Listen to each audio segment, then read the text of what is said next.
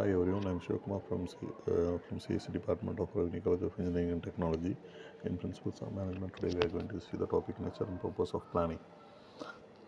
Planning is an intellectual process, the conscious determination of course of action, the biasing of decision on purpose, action considered estimated. Planning is goal oriented. Every plan must be contributed in some positive way towards the accomplishment of group objectives. Planning has no meaning without being related to goals.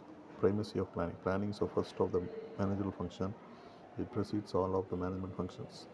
Persistency of planning. Planning is found at all levels of management. Top management looks after strategic planning. Middle management is in charge of administrative planning. Lower management is concentrated on operational planning. Efficiency, economy and accuracy.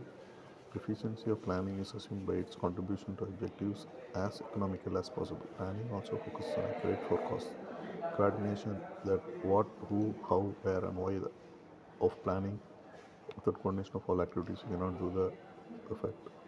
Limiting factors. A planner must recognize the limiting factors, that is money, manpower, etc., and formulate plans in the light of these critical factors. Flexibility. The process of planning should be adaptable to changes in environmental conditions. Planning is an intellectual process. The quality of planning will vary according to the quality of mind of the manager.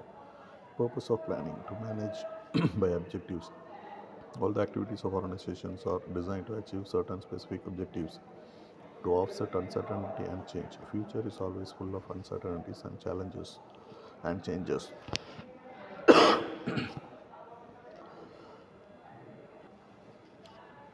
To secure an economy in operation, the selection of most profitable course of action would be the best result at minimum cost. To help in coordination. Coordination is indeed the essence of management. The planning is the best base of it.